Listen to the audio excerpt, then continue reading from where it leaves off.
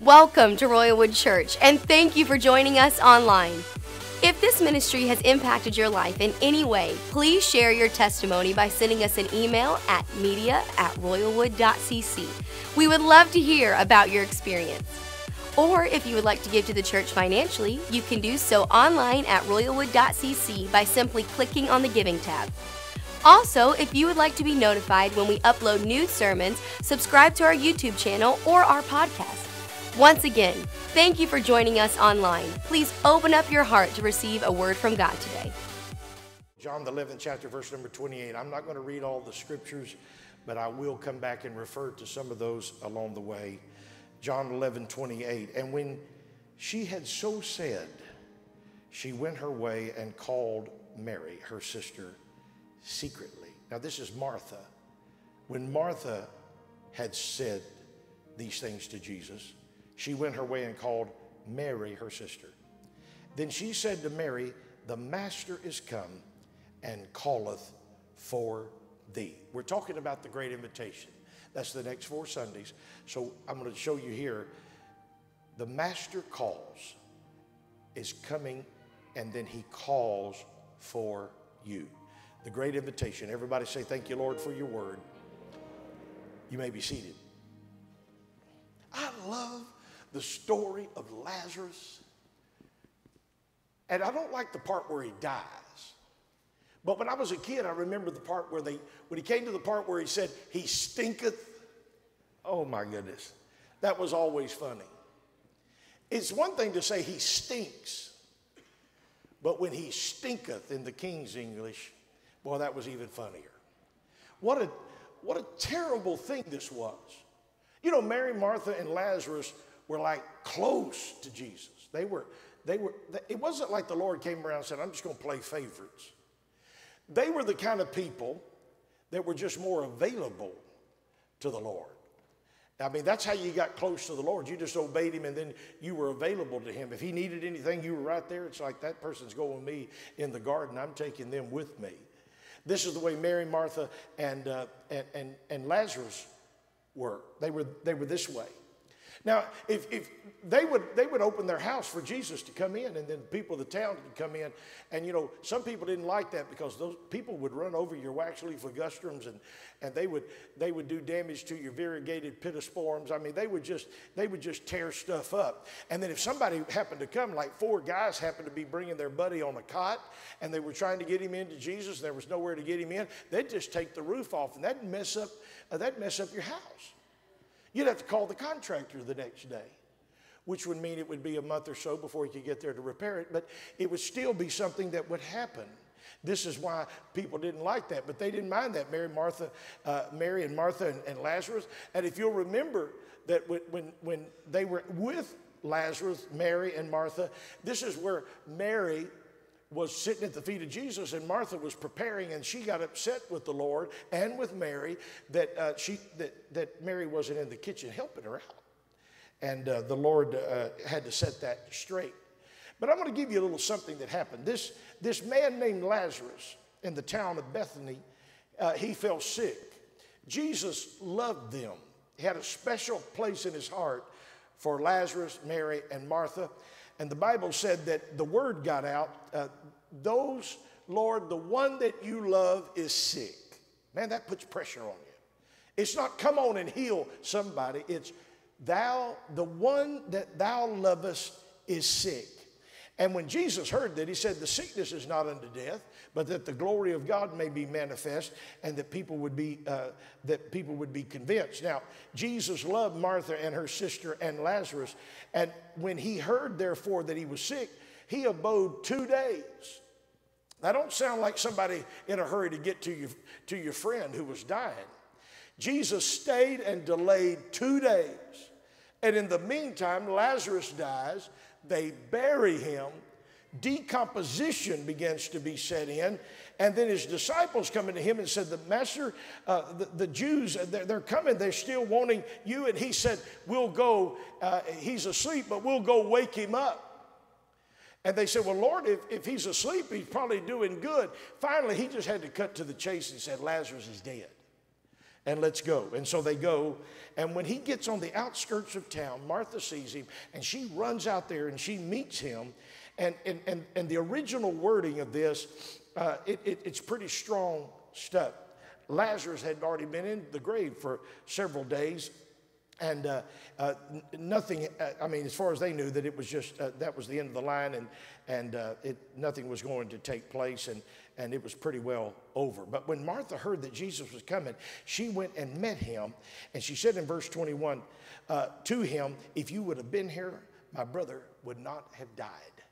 That was the whole thing. If you would have been here, we've had the funeral, we've been crying, people have been trying to get to you, you waited too long, but if you would have been here, he would have died. And I want you to listen to what she said. Nevertheless, what I'm going to tell you what's going to happen. Even now, whatsoever you ask God, God will give it to you. In other words, he's in the grave, he's been there for several days, he is decomposing, and she comes out with this audacious faith and says, even now, if you ask something, it can happen. I wonder where that kind of faith is, where your promise is already sealed in a tomb somewhere and locked up. It's rotting, it stinks, it's never going to happen, but you dare to say, even now he could do something and change the circumstance. And so she said, even now. He said, well, your brother didn't say he will live again. He said he will rise again. And Martha said, yes, I know, but at the resurrection in the last day. And Jesus said, I'm that. I'm the resurrection and the life. He that believeth on me, though he were dead, yet shall he live. You're talking about a day at the end where the resurrection is going to take place. But I'm going to tell you, the resurrection is in sandals standing here before you at this very moment. Some of us like to postpone that thing where, yeah, I believe that's going to happen. But you know what, way out there in the distance. But have you ever noticed this? That there are times when you're looking into the distance, your answer is right before you. And here's the answer to their dilemma. Here's the answer to current resurrection is right here before them. So Martha is pretty upset about it. And she says, yes, I know, Lord, at the resurrection. And Jesus said, I'm that resurrection. And then she says, yes, Lord, I believe that you're the Christ. You're the Son of God, which should come into the world. And when she got through saying this, she goes over and finds Mary. And here's what she says to Mary secretly. Jesus has come and he's calling for you. We're talking about the great invitation here. He's calling you. He wants you along with what he just said to me and what I just said to him. He is still reaching to you. The master is come and he calls for you. Let me talk to you about the calling. There's people that think that the only calling is calling to the ministry. Like, and when we say the ministry, we always think the pulpit ministry, though there are many other ministries besides preaching in the pulpit every week or every day or whatever the circumstance happens. There's all kinds of ministries. The Bible bears that out. We didn't even have a list of all the ministries that there were, but we had many, many of those mentioned in the scripture. But everybody gets a calling. First of all, God wants to call you out in this room today. And when we say call you out, it's like, well, I don't want to be called out. You ever been in one of those services where you were hoping they wouldn't call you out? Now, some of you, look, I know what some of you like those services where you get that word, you know. And so you move from behind the woman with the beehive hairdo, and you move where they can see you and lock in on you. And then you get that look on your face like, I'm over here. And so you want them to come and call you out and give you a word. I'm kind of worried about people that are always seeking out, like getting a word, going to call somebody on the phone. You know, I just called that preacher because I thought he could just give me a word. Well, let me talk to you about the word. Because let me tell you this, look, I don't even know why somebody had this even in the movement that we're in. I don't know why somebody don't have call 1-800, prophet or something, where you could call in. Of course, you would have to always give your credit card in advance so that you could get the special word. And so nobody, but when I would go to church as a kid, last thing I wanted was somebody to call me out. I didn't want anybody to call. And I didn't realize that when I get into the presence of the Lord, he's always calling me out. Sometimes he calls you out from the pack. I mean, let me just say this to some of you that want to be leaders. If you're ever going to lead, you can't run with the pack. You got to get out in front of something. We say, well, I'm trying to lead, nobody's following. A person that's out leading and nobody's following, you're just going for a walk. You're not really a leader. And the way that you got to lead is you got to let the Lord call you out. 1 Peter 2 verse 9 said that you should show forth the praises of him who hath called you out of darkness into his marvelous light. One of the first things that happens to you, you get called out of darkness. But let me tell you, don't stop. That calling out did not end the day that you came to the altar and received the Holy Ghost, got baptized in Jesus' name, and you said, that's all the calling out I guess he's going to do. Let me tell you something he's calling you out of. Some of you got relationships going on, and he's calling you out of those. Need to put those relationships in the past. 2017, God's calling us out of self-absorption, where we're just all worried about ourselves and me and mine and my few little things. God's calling us out of selfishness. God is calling us out of self-centeredness. God's calling us out of woe is me idea. God's calling us out of doubt and unbelief and negativity. Let's come on and answer the call to come out of darkness and let's get in the light. I didn't think this would go over for you today, but I'm just going to keep going. Y'all going to miss a lot of beautiful sunshine today if you don't help me out, because I'm here to preach to you. You got to get this. Calling you out of unconcern, calling you out of unwillingness to raise your hand to something that could change lives, to make a difference. Call you out of that.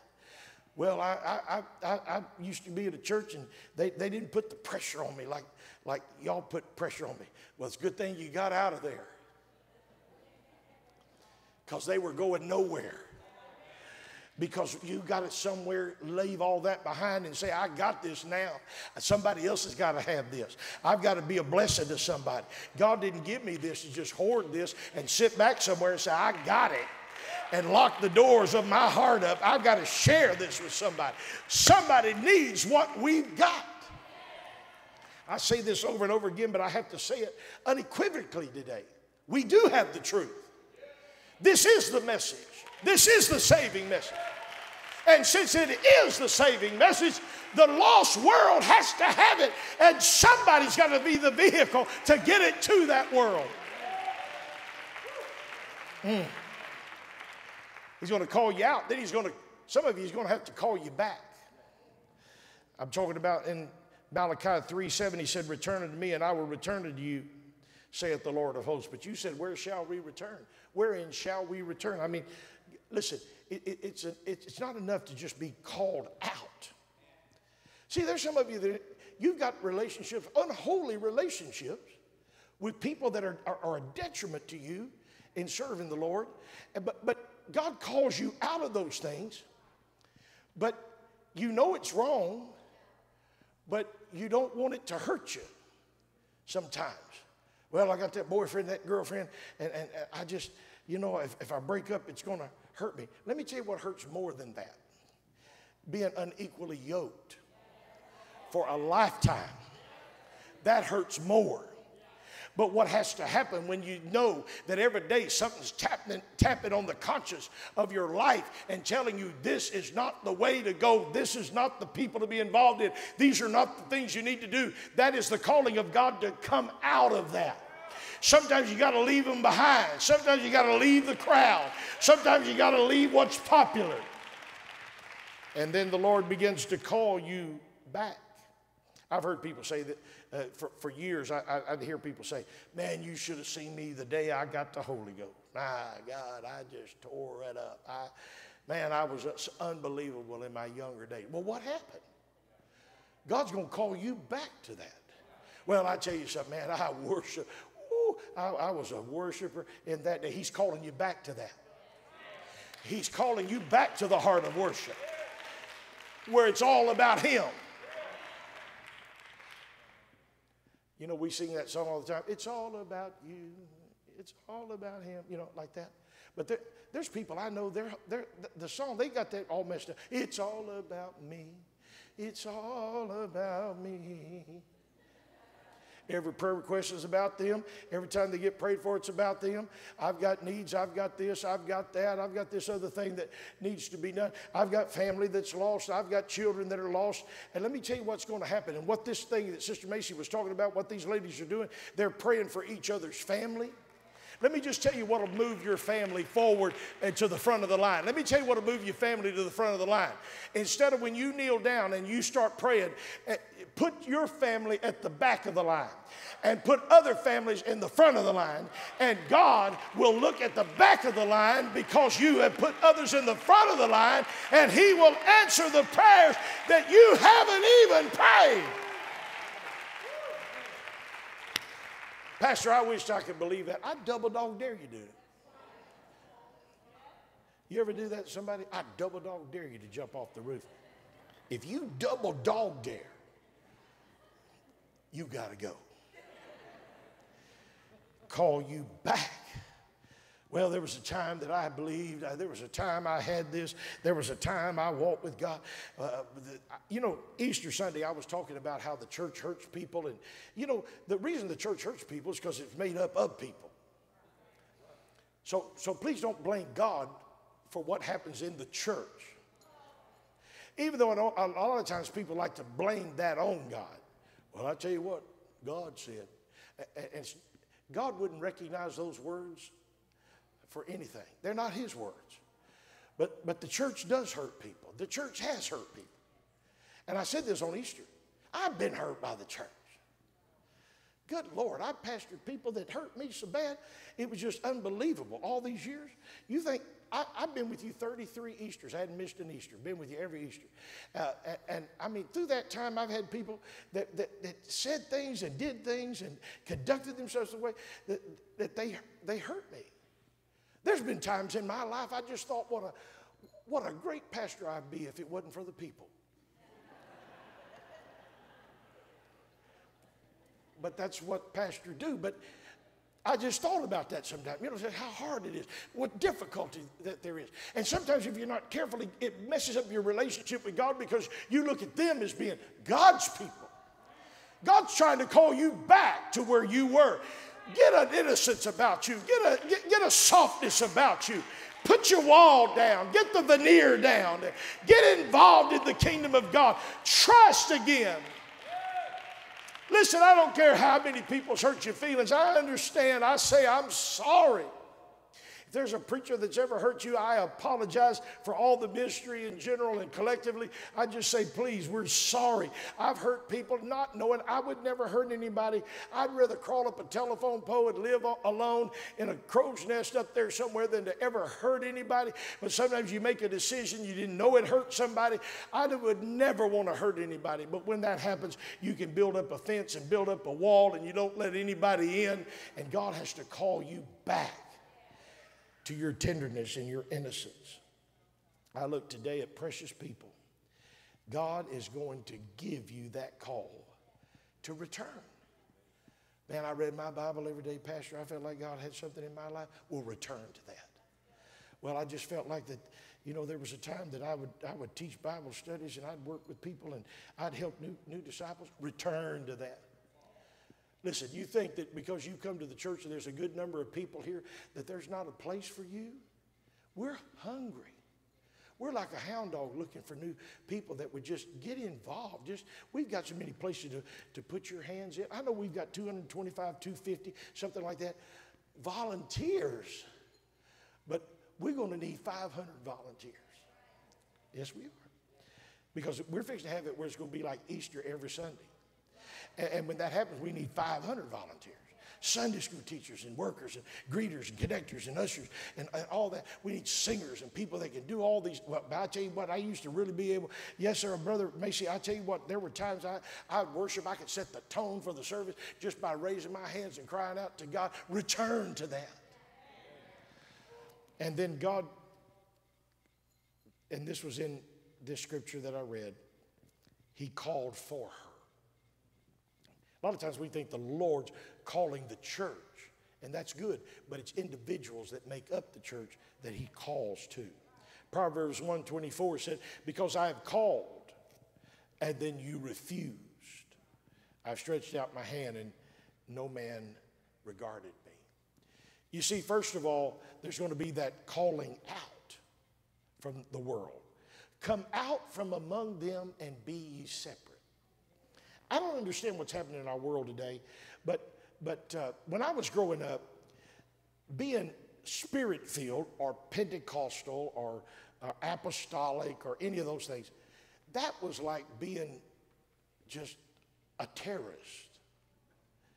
I used to have friends of mine that they would get out of their class early, they'd come by junior high, and they'd stand out in the hallway and raise their hands and act like they were having church. Because back then, everybody that went to a spirit-filled church was crazy. That's where we get the term holy roller. You know, people would get out and roll on the floor. At that stage of my life, I'd never even seen a holy roller. Never had. So they'd say, y'all got devils there? Y'all got people holy rolling? You got everybody talking in tongues? Hey, would you talk in tongues for us? Years later in my life, I had a buddy of mine right in front of a bunch of people said, don't you, he believes in speaking in tongues. And I said, yeah, I do. And he said, speak in tongues for him, you know.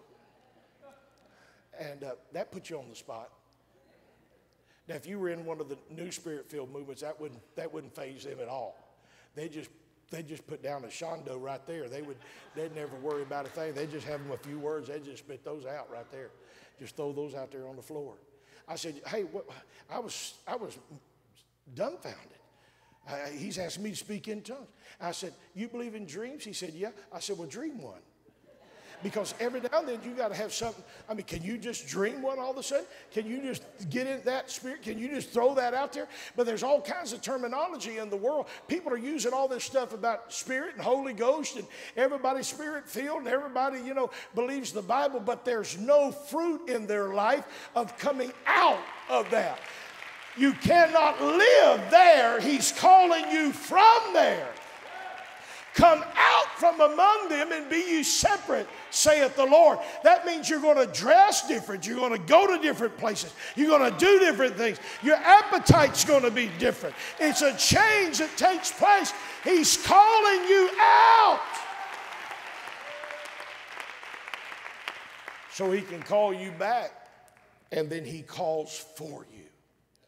He begins to call for you.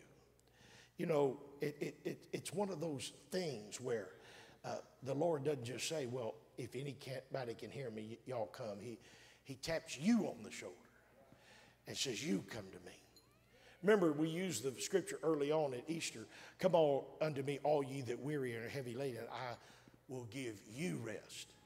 So it goes from just you come to me, but then it goes back to I will give you. Because people have this idea that you come to God and he takes from you. That's a lie from the father of lies. That's not the truth. Somebody's been lying on God for a long, long time. Don't you get to serving the Lord, he'll just strip you of everything. You'll no longer be happy. Fun is out. My little niece Jody, she was a little bitty, and she was in the bathtub bathing, and everybody was in there because she was saying things in the bathtub. We had our heads all listening in to what she had to say. And she was standing up, and Jamie was sitting there, her little sister, and Jody was there, and they were both little bitty. And Jody was preaching. And here's what she was preaching. No more M&Ms, no more stories. Buddy, that's what happens when you come into the church, you know. No more M&Ms, no more stories, no more fun time. Playtime is over. PE's up. It's time to get the long face. I meet Pentecostal people all the time that should be happy people. And I meet them in the mall. I meet them all over the place. Their face so long they could eat popcorn out of a Coke bottle. And they live in that morose state of looking all at what I'm doing. I'm all burdened out. Hey, we are happy people. We've got the Holy Ghost in fire, and it's keeping us alive. We've got something to shout about. We got something to worship about. Stand with me, would you? He's calling you. Woo! I feel like I could just blow up here today. power of God in this room, the anointing of God, the glory of God, the Spirit of God. God's not trying to take anything of you. What do you think you have that God needs? He owns the cattle of 1,000 hills and all the taters underneath them. There's not anything that you can give God. He said, if I were hungry, I wouldn't tell you. You can't give God nothing but yourself. Well, you get in the church and you come unto him and then he will take. He said, no, if you come unto me, I will give you. So all of a sudden you're happier than you've ever been. Well, I want to be happy. Well, let me tell you what's better than happiness. Joy. Happiness will work, according to what's going on in your life. Even as Christians, we are sometimes unhappy. Get out, start the car, the battery dead. You don't just say, oh, thank the Lord. I've never been so happy. No. But that doesn't steal your joy. That sticks with you when everything else is gone. The calling of God to you in this room, you have been, as Mary was called from the master, Martha said, he's calling for you. Oh, that's a good sign. He calls for you. Well, what does he want? Well, go see what he wants. Don't try to get the word before he gives you the word. Well, I don't know what the Lord has for me. I don't know what my future holds. Well, link up with the one who's got the future, and he'll point you in the right direction. Some of you make your life so complicated by things that's happened in your past and things that people have said in your past. I wish I could go back with some of you and erase your memory. I would love to get into your hard drive and erase some of your old memories. But some of you, I've tried to do that, but you have them saved to the cloud, and right kind of circumstances, there they are, and you just download them right back in, restore them. Or, man, you're doing really good. God's done so many awesome things. That stuff is in your past, and all of a sudden it's like, where is System Restore? Where you can restore it back to an earlier time and put that back on your laptop. Some of you live your life like that. It's in the past. God forgave it. It's under the blood. Oh, but how can I go back to an earlier time and have it restored back? Well, let me tell you what you can do. All of that you wasted, all of that you've deleted in your life, all of that that's no longer a part of what's going on in your life, and you felt like it's all gone, my time is gone, my years are gone, you can hit the restore button and he can go back and pick that up for you and make things different for you at that very moment. He calls you out, he calls you back, and he calls for you. And when that happens, it changes everything. All of you that work for God here, you're in all the different ministries. You make all this stuff, wonderful stuff happen. That beautiful song one of the beautiful songs that the choir sang last week, they posted that and thousands of people viewed it and shares, and it was just awesome. And it was like somebody had done a professional recording. It brought tears to my eyes. But that didn't happen accidentally. That happened by incredible work.